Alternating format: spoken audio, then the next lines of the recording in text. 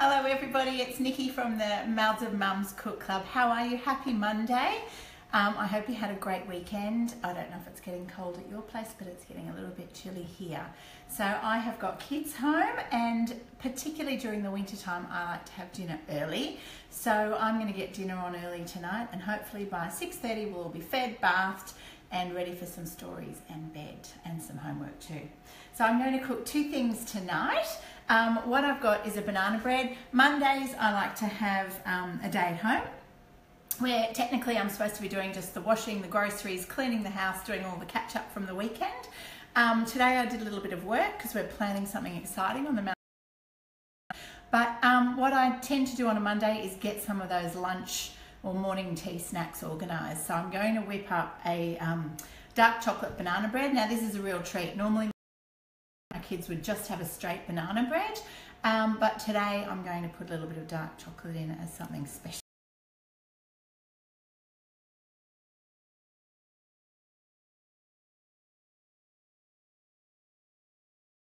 A really cheap, really yummy, really nice rice dish that you can make up in a very short amount of time that will feed lots of hungry tummies for not a lot of money.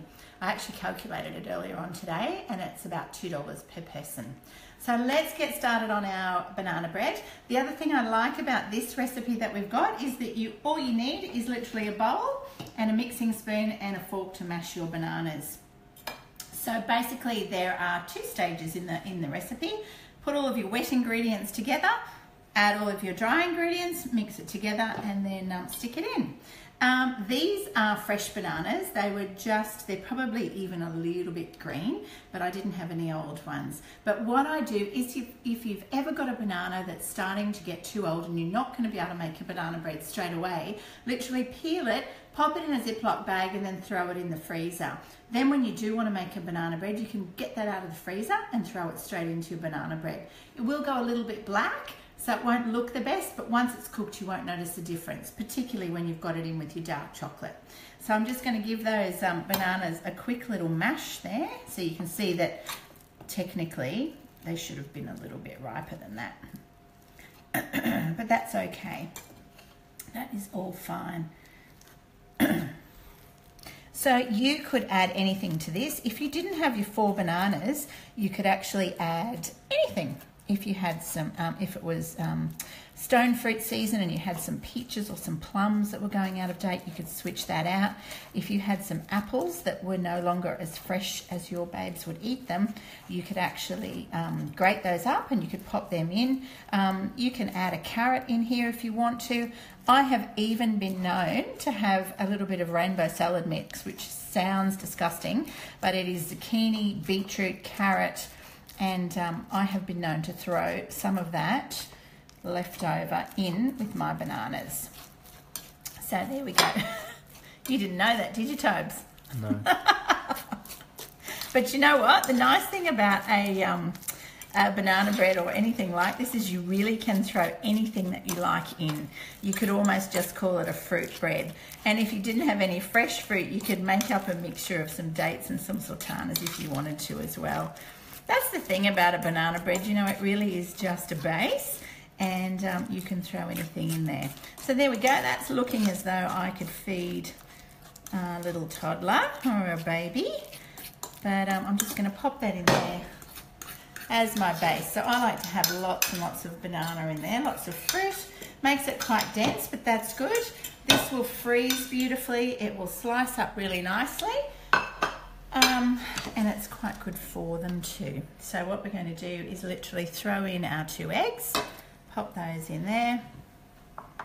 We've got just 1 teaspoon of vanilla essence. I like to use the one with the vanilla bean in there, but if you didn't have that, it would be totally fine.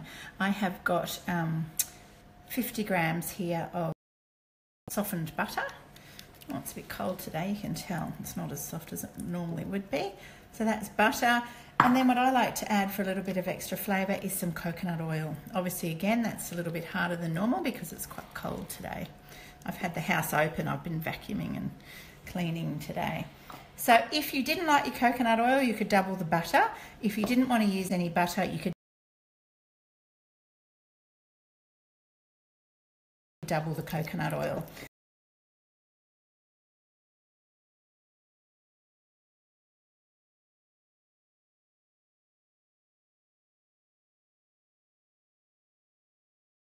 In your banana bread. So all you're really wanting to do is make sure that you're getting that butter and that coconut milk through and getting your eggs nicely and evenly distributed. We'll give them a little zhuzh like that. Great thing about this is actually a brilliant one. I've tried to get one of the kids to come down and make this for me this afternoon while I was doing the paella, because they can. There's no knives, there's lots of measuring, which is perfect for kids. Actually really good when they're starting to learn to count and measure and weigh. No knives, no appliances for you to worry about little fingers getting caught in. It's literally just a bit of stirring. So there we go. All those wet ingredients are in there now. So all we need to do, and again, it is quite rustic, so I certainly don't worry about sifting anything as it goes in. So we've just got a full cup of self-raising flour there. In the recipe on the website, it's actually got the plain flour plus the baking powder, but obviously that's the same as using self-raising. So we're just going to throw in our 1 cup of self-raising flour. This is just 1 and a bit teaspoons of cinnamon. If you had a mixed spice, you could use that instead of cinnamon. We'll pop that in there. This is literally half a cup of caster sugar. Again, if you didn't have caster sugar and you had a nice brown sugar, or you could use that one as well. This is some almond meal. This is actually something I haven't tried before, and I saw it today and thought it would be fun. It's a little bit browner than your normal almond meal, because it's actually oven roasted. So I'll be interested to see how that flavour goes. So you've got your oven roasted almond meal, and then I like to use shredded coconut just because I really like texture in my recipes. So we'll throw in half a cup of shredded coconut. Now the last little thing that I pop in is just 1 teaspoon of bicarbonate of soda. The only thing I'd say about this is to absolutely make sure that you've got no little tiny lumps hiding in your bicarb, because I don't know about you, but if you've ever accidentally left a little lump in there and then you've eaten it, it's a bit like eating a teaspoon of salt. So there we go. I'm going to throw that bicarb in. And then literally give that a good mix around. If you wanted to, you could absolutely do this in your food processor, or you could do it in your mix master, your stand mixer, if you liked that. But I do like the way this comes into a real nice kind of bread. It ends up making it much more of a bread that you can slice up. You can even put, once it's completely cooled, you can even put a little bit of butter on that if you wanted to, for the kids' lunches. So what I will do is then, once we've put this in the oven, it will cook away for, it's usually between 30 and 40 minutes, because I put it into a loaf tin.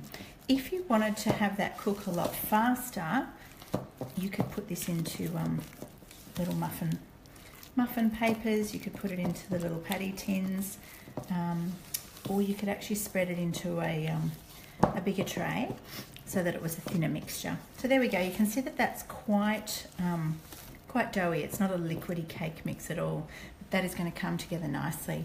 So then literally all we need to do is pop that in. Now I really like to, doesn't matter even if your tray is non-stick, I really like to use some baking paper. So all I've done is put a little bit of butter on that tray there. And then the quickest way that I do is I literally have 2 pieces of baking paper.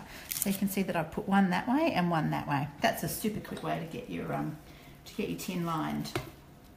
So there we go. I'm going to throw that right into the middle of that tray. Now, do you know what I forgot to do? Because I'm talking too much, carrying on, I forgot to mix the dark chocolate through. So what you would do at the last minute is you would mix your dark chocolate through, but let's do something a little bit fun.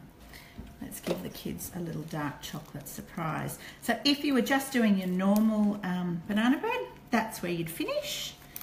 But because I promised you all a little bit of dark chocolate, we'd better pop it in. So all I'm going to do, I've just got some dark chocolate bits here. So literally, let's just do this. 1, 2, and every now and then, that's going to melt through quite nicely. So every now and then the kids will get a little chocolate surprise. Now, if you were making this for the weekend and you didn't want to send it off to school, you could also put some really nice, you could put some nuts through this. I love walnuts with banana, but obviously, as all of us are not allowed to send nuts to school, we can't actually do that for this one. The other thing which I love doing is making a really nice kind of crumble topping for this.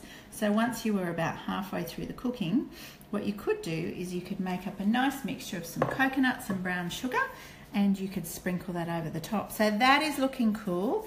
Let's pop him in the oven en route to our stove. Oh, Toby's wondering about the white chocolate. What I'm going to do is later on when it comes out, I melted that. Do you remember? And we actually melted that, and I put a little blob on top of each slice. So there you go. I haven't put the white chocolate in, but you could put your white chocolate in if you didn't like your dark chocolate. So let's throw that in the oven.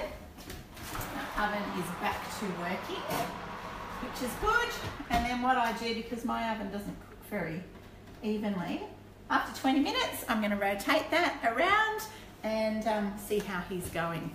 So while that's going, what I'm going to do now is get our paella started, or our paella. This is a lovely, I love one pot dishes. I just find it so easy to be able to throw everything into one dish, and we put that in the middle of the table. Everybody helps themselves. It's quite communal, it's lots of fun, and it's not very much washing up.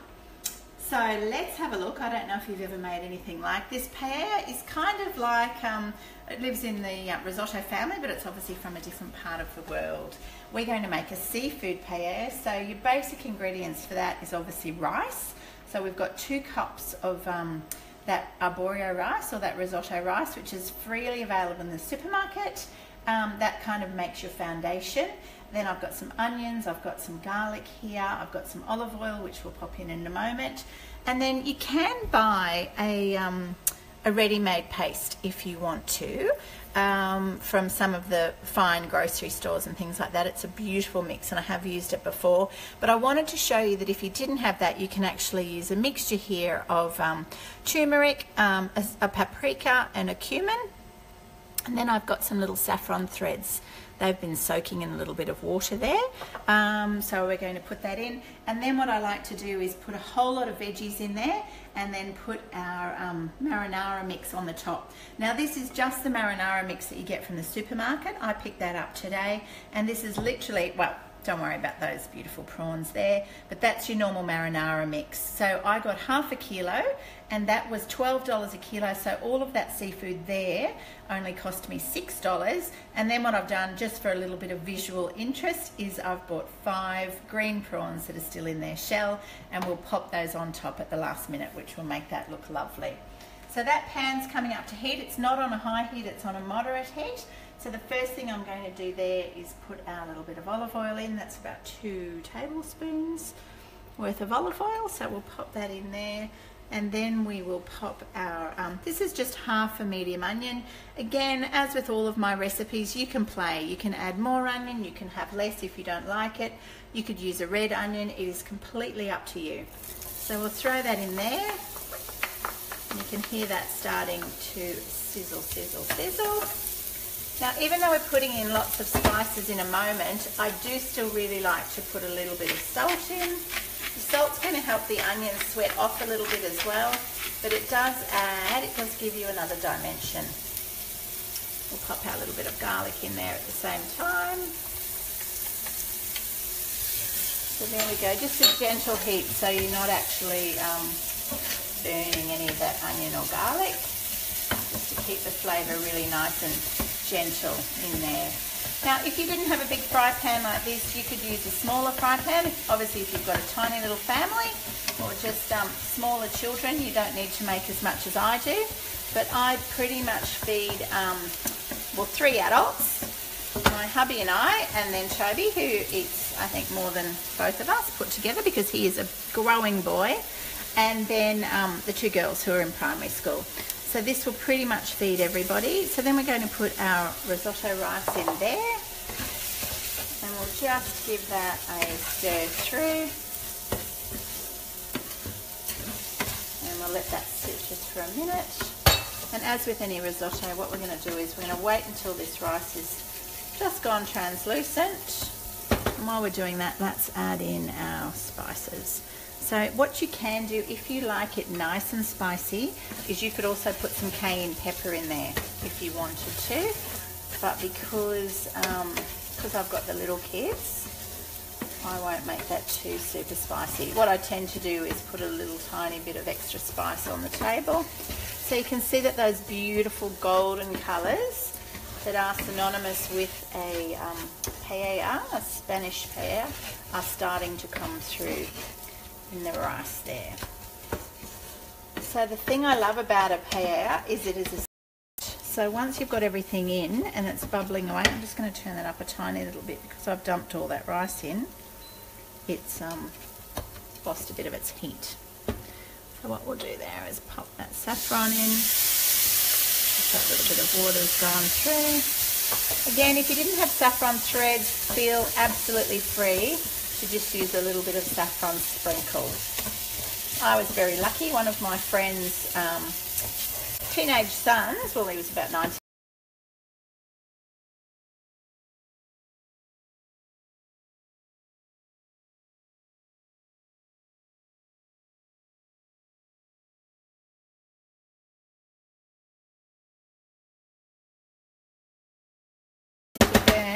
So now what I've got over here is about 2 cups of chicken stock. If you've got chicken stock that you've made, take it out of the freezer and use that. If not, just use your stock cubes. So this is going to look like way too much stock at the moment, but don't forget that that rice is going to soak that up beautifully. We'll bring him right up so he starts to bubble away. So what you're going to want to do there is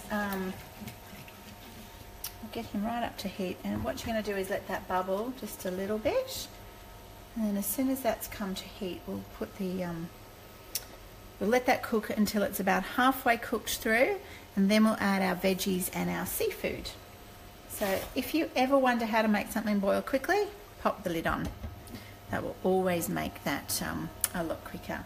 So let's have a look here. If you didn't want to use that marinara mix, you could add in any seafood that you wanted to. What the restaurants will do, which looks absolutely amazing, is they'll actually have the scallops in their shell, they'll have the mussels in their shell, you know, all of that, and that looks incredibly dramatic. Obviously that's a lot more expensive. So I do just like to use that marinara mix. It's a really quick solution for during the week. So I can hear him bubbling already. Look at that. Straight away that's come up to the boil. So what you want to do, and once you put the lid on this once and for all, don't worry if it catches on the bottom, because the authentic paellas, as far as I've been told by those who've cooked them for me, actually it's okay if it sticks a tiny little bit on the bottom. So you can see that that rice is already starting to cook through. And then what I do is kind of add the veggies not too far in. Okay, so we'll just give him 2 more minutes. What else do I need to tell you? So we have got lots of things coming up this week. We've got a new review coming up this week, which is going to be lovely. We're going to be sending mums hundreds of vouchers, and we'll get you to go in store and pick up something delicious to try with your families. It's a product that is deliciously delicious, perfect for breakfast, lunch and dinner. What we'll be doing is we'll be getting you guys to cook with it, to eat it, to enjoy it on its own and tell us what you think. Something else that I'm going to let you all know about this week is that when you become a member of Mouths of Mums, you've got a profile. So if you want to get involved in any of our review campaigns, we need you to actually tell us a little bit about yourselves and your families so that we can match you up with the right campaigns. So that's called your profile. And so what I've decided to do, oh, there we go, look, he's bubbling away very happily there. But what we're going to do is from now until the end of July, everybody who fills out their profile completely goes in the draw to win a $500 voucher. It's really important for us. It actually helps us get more campaigns across the line that you guys can enjoy, and it means that we can match up the right people with the right products. So I think we're ready now to pop our veggies and our seafood in. The other thing about the rice is you don't want to get it too, you don't want it to be too overcooked and stodgy. I still like it to have a tiny little bit of bite in it when we serve it. So you can see that that's thickening up really nicely. A few minutes ago it looked like it was literally swimming in the ocean, but now it's kind of getting really nice. So that's all that starch that's coming out from the rice, so that's giving you a really nice thick sauce. You might even put the rest of that stock powder in there, the rest of that stock in there. There we go, so that's stocked again. Now what we can do is our set and forget. So what I'm going to do is put the veggies that can take the longest in the bottom. Actually, I'm going to put a few in the bottom. Kind of like, you know, this is where you can have a bit of fun and play creative director in your kitchen. So there we go, they've kind of disappeared. Then what we will do is I'll put the stalks of the broccolini. So you can see there with that broccolini, I've just kind of shredded that up nicely, nice and finely, just to give you a nice mixture. You could just throw the stalks, the big stalks, on the top if you wanted to, but I like to, that way everybody's getting some veggies all over the place. There we go. So you can see why that's a one-pot dinner, because there are so many veggies in there. You really could go to town and add as many as you like. So what I'm going to do there is put our, spread our marinara mix all around. It's also got a bit of parsley through it. You've probably seen that in the supermarket in that mix, which is great because it means you don't need to worry too much about adding anything else. So there's a lovely mixture in here. If you don't, as I say, if you don't like mussels or you don't like a particular piece of fish or whatever, you can just be particular and add your own seafood. You could just buy some garlic prawns even if you wanted to. I saw some beautiful packs of garlic prawns for $8 today, which would have been, which would be delicious. But you can see that there's those little calamari rings in there as well, and it's all giving it some really nice, nice dimension. So that's going to all cook through quite quickly now. I'm actually thinking I probably should have waited a couple more minutes because that seafood does cook quite quickly, but that's all right. It'll be fine. It will be completely fine. It's a Monday night and the Queen isn't coming for dinner. It's just my beautiful children and my husband, whom I love and adore, and they are quite happy. So now what I'm going to do, so these little prawns, obviously you don't need to do them, but it's just a bit of fun. Obviously they're going to go beautifully brightly orange, and it's just a bit of decoration. So I'm just going to pop them in there. 5 prawns for 5 people. They're going to sit in there. There we go. And then what I'll do is put a few more little bits of capsicum around the place. There we go. Now what I'll do is I'll just turn that stove down a bit so we're not, there we go. Because we'll pop the lid back on in a minute, and as that rice finishes off cooking, that seafood will cook through nicely. I'm going to put that broccolini in again. You can see that I've saved just a few pieces, and it really is just for decoration. I mean, you could throw it in and just completely mush it around. It's totally up to you. It just depends on the peas, yep. It's good to have you there, Toad's reminding me. What I do with the peas is I find if I cook the peas for too long, they go a little bit grey. So what I like to do with those peas is just sprinkle those over the top at the last minute. But what I might do, so that I can let you guys go and get your children their dinner, is I'll just show you what that would look like. So just before I serve that, I would just drop those few little peas on the top there. Doink, doink, doink. And then what you want to do when you serve that is you would put a little crack of pepper, like so. And then the other thing I've got, sorry mate, I'll just scoot through there, is I've got some big wedges of lime and lemon. So whatever you've got there, but obviously it's seafood, so what we would do is we'd just nestle those in there to serve. And then you can imagine you would literally pop that onto, there we go, how's that looking? And if you had some more fresh herbs in the garden, you could throw those over the top. But you can see that very, very shortly that is going to be a delicious paella. So there we go. Goodbye prawns. They are literally, that's probably only going to have another 7 to 10 minutes and then it will be completely ready. There we go. What do you think, mate? It's good. Does it look good? Yeah. You'll probably eat about half of that, won't you? Probably. So there we go. Thank you for joining me. I won't make you wait around to see the cake finished and the paella finished, but what I will do is I will take some photos, I promise, and I will pop those onto the Mouths of Mums website so that you can actually have all those ingredients written down for you. The dark chocolate banana bread's already on there, but what I'll do is I'll include a link in this post once we put it up onto our Facebook page. We'll also put it onto our YouTube channel, so go searching there. I'm being a bit slack with getting those up. I will have to do those soon, but there's lots more coming.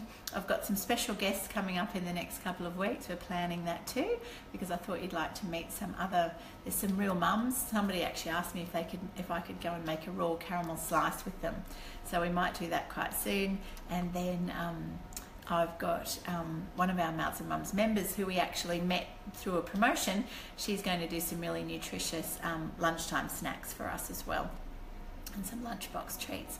So thanks for joining us. It is always wonderful to be with you. If you enjoy these Cook Club lives, please give me a thumbs up, and thanks again for having us in your kitchen. Lots of love. Bye bye.